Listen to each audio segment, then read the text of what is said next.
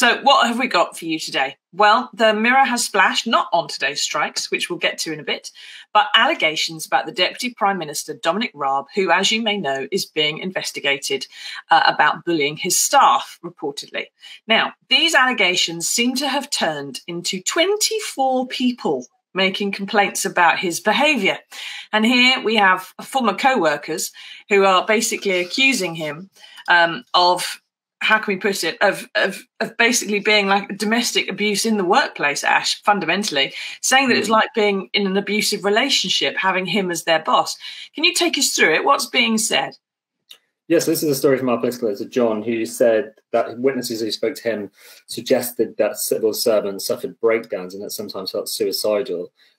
They suggested it was a controlling, abusing relationship. Witnesses said he would belittle and demean staff. I think one source told John as well he changes his behaviour depending on whether you're a civil servant he has control over or another government minister.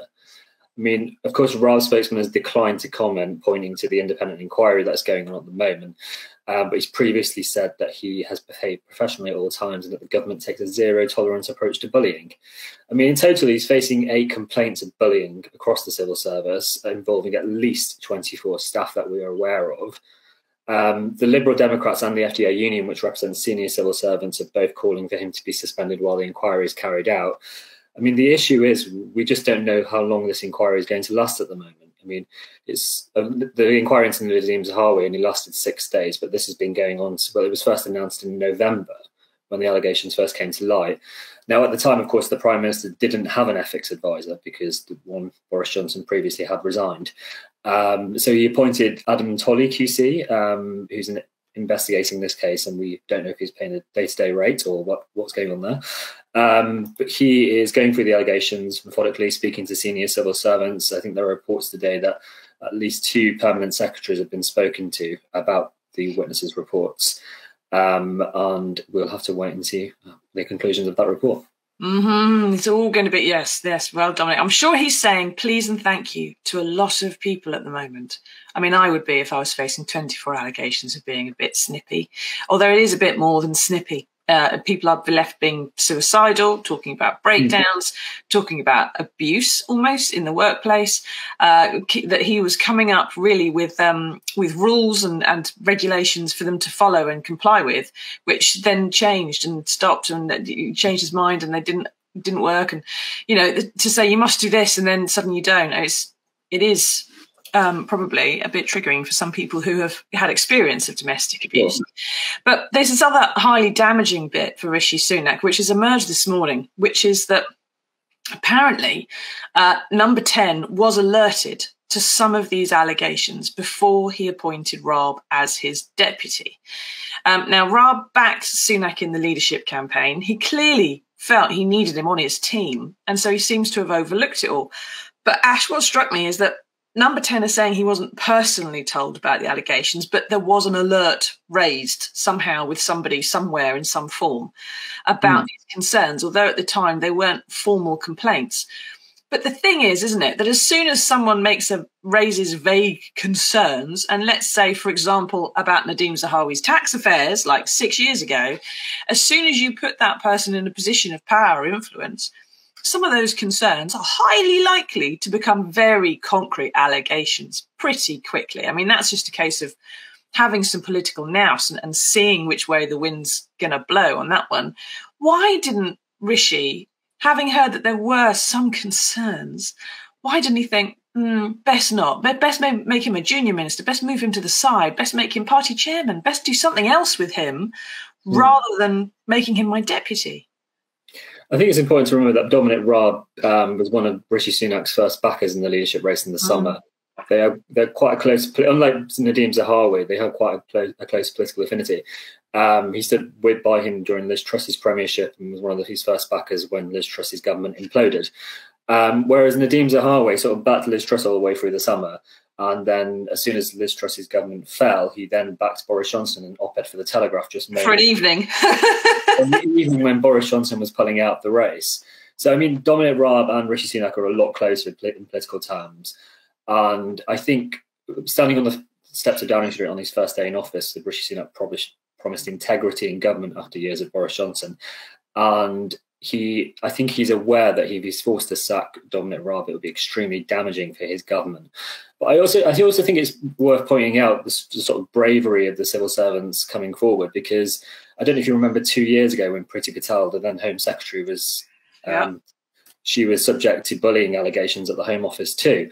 And then the then Prime Minister Boris Johnson ordered a bullying inquiry by his independent advisor, who reported back that she had broken the ministerial code. What happened then? Boris Johnson overruled his advisor. He messaged Tory MPs on a WhatsApp group saying, stand square behind the Pritster. So it's amazing that these civil servants actually feel they can come forward and put these allegations forward against some of the most powerful people in the country, and Boris Johnson completely undermined the system at the time. Exactly. The precedent for this actually being fixed is pretty grim. You've got to have some trust, I suppose, in Sunak to do the right thing. Perhaps that's why they're coming forward. Now, get into the comments. Ask us your questions. These are just allegations about Raab at the moment. But do you think that while they're being investigated, he should still be Deputy Prime Minister? Do you think he should still be the Justice Secretary in charge of the government department that's, literally supposed to be sorting out the prosecutions for controlling and coercive behaviour throughout the country? Now, Denise says, if he's bullying, he should go. But on the other hand, people today are too soft. Snowflakes come to mind. Stand up for yourself and answer back. Put your health first, not your job. Life's too short to be unhappy in your job. Move on. Denise, I feel you, and I see from your picture we're probably roughly of an age. And I had a long chat yesterday with some of my journalism students who are 20 years younger than me. And I had exactly this conversation. I said, when I was your age, you put up with stuff, and you soak up stuff that perhaps you shouldn't do. And that you should say, no, this isn't okay, and I'm going to be tougher about things.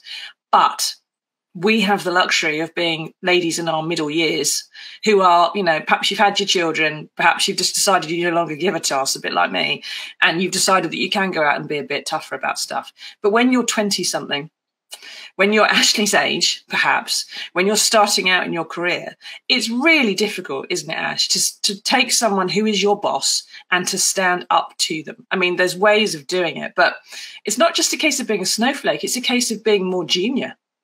Often, isn't it? It's the power dynamic that stops people speaking out, not being a snowflake. Yeah, completely. I mean, I just don't really think this argument of snowflakes is even relevant, to be honest. I mean, these civil servants are complaining about breakdowns and feeling suicidal. I think the civil service should take these extremely seriously. And I mean, these people work for years to get into these roles. They sacrifice quite a lot, and the civil service is taking them seriously. And I think we'll see how that goes. But I don't think it's appropriate to be calling people snowflakes who are bringing forward allegations of bullying in the workplace. No, and until we know the detail of those allegations, we don't know if, he merely asked them to tidy up their paper clips or if he was genuinely riding them just far too hard in the office. We don't know, but I'm sure if there's 24, there are going to be some fairly serious ones in there. Now, Mike says, Johnson made the raising of official complaints by officials impossible with his Patel let-off. Such complaints would most likely backfire on the person making the complaint. And now Sunak says he wasn't directly told. It's Johnson-level deflection. I mean, Mike's just sort of answered our last point there a bit, which is that people didn't feel they could be believed in the last couple of years, and so therefore they probably swallowed more stuff than they might otherwise have done. But then you've got this fact that he's almost like Boris Johnson going, well, no one told me about it, or they didn't say it was written down complaint, it wasn't formal, so there's nothing I could do about it, which is it's not quite deflection. I disagree with Mike there. I think that's more like how Sunak handled the Nadeem Zahawi allegations, more in a way of being, well, this is the professional way we do things in the HR department. We need to go through due process, and tick this particular box on the spreadsheet. And he's doing something similar here, which is that if the complaint isn't formal, there's really nothing I can do about it. Otherwise, they could sue us for unfair dismissal or something, which doesn't work with government ministers, of course. Yeah, I think a columnist made a good point the other day. He's acting sort of like a sort of consultant management boss of the firm, bringing in sort of moral auditors to his government to investigate. I think Jake Berry, the former Tory chairman on the Liz Truss, made a good point on Question Time last week. He was suggesting that once ministers are subject to these sort of really serious allegations, they should be put on suspension. Sort of a mechanism should be in place so they can be investigated while not serving in the post. And if they are cleared by the investigation, they can come back to their role. which I think is important, because in most workplaces across the country, if you were subject to these sort of allegations, I don't think you'd be sharing an office with your colleagues the next day. No, you'd be on gardening leave, wouldn't you? It'd be, go and be somewhere else for a bit, work from home. And there'd be a lot of people obviously supervising you quite closely, I would have thought. And it's also important to point out today that is Rishi Sunak's 100 days as Tory leader. So it's 100 days since the days of Liz Truss now. And in that time, you've had Gavin Williamson, who's another close political colleague of Rishi Sunak. He was forced to resign over bullying allegations in the first few weeks of Rishi Sunak's premiership. He's appointed Suella Braverman as Home Secretary days after she resigned from Liz Truss's government over breaking the ministerial code. He's had to force Nadhim Zahawi to quit as party chair over the row of his tax affairs. And now his deputy prime minister is subject to 8 allegations of bullying from 24 members of staff. So it's not a great record after 100 days in office. No, you'd think, I can still vaguely remember what Tony Blair wanted to achieve in his first 100 days in office, and I want to tick off this and this and this and this, and I'll do that. And you really want the first 100 days to go pretty smoothly and look good. Bit difficult, of course, when you take over a ship that's already hit the iceberg.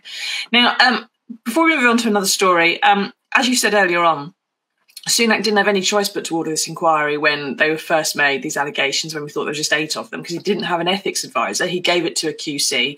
It's going to take months to get to the bottom of it and interview everybody concerned and all the rest of it. And despite the fact that Raab has said he will rebut and refute all these allegations thoroughly, he can't comment. And he's not commenting until everything is over. So we've got this situation where we've just had Sunak make himself look really weak by waiting 6 days to sack Nadhim Zahawi. Can he really afford, in his situation? I mean, someone's just sent me a tweet of him, Rishi Sunak earlier, and it's a plate of wobbly jelly. Can he really afford to wait any longer to get rid of someone when there are these sort of headlines coming out about him? Can he afford to have months, weeks maybe, months of these headlines about how awful Raab is to work for when he's in charge of, and I'm going to say it again, prosecuting actual, perpetrators of controlling and coercive behaviour? It's a very good point. I mean, I do think he's going to, for the time being, he is going to stand by Dominic Raab just because of how close they are. But I think the point about jelly on a plate was made by Keir Starmer at Prime Minister's Questions before Christmas, and I think it's quite an effective point. And I'm sure we'll probably hear the same words from Keir Starmer at the dispatch box facing Rishi Sunak today, who will inevitably stonewall questions about the investigation while the process is ongoing. But I do think the longer it lingers on, the more damaging it gets for Rishi Sunak, because he is this sort of description of him being weak is starting to catch on. And we're even getting, I think it was Michael Portillo at the weekend, the former Tory cabinet minister, suggesting that waiting so long to sack Nadhim Zahawi showed the Prime Minister to be weak. And it's not just Labour that are saying this. And the more that catches on, the more this investigation lingers, I think the more damaging it becomes to the Prime Minister. But then at the same time, and the political challenges with that is, if he is forced to sack the Deputy Prime Minister, I mean, the political repercussions of that are massive too. Exactly. I think if you had spit image on mainstream telly now, as opposed to just on BritBox, they may well have a Rishi Sunak puppet that just melts every 5 minutes. What a melt! So we'll have to see how that all pans out, of course, but it's not looking good for Sunak or Raab. Now, we do need to move on to another story. So get into the comments and questions. Have you had problems with the boss at work? What happened? Did you get your justice, or did they have their justice? Have you been the victim of complaints that just weren't justified by snowflakes? Do let us know.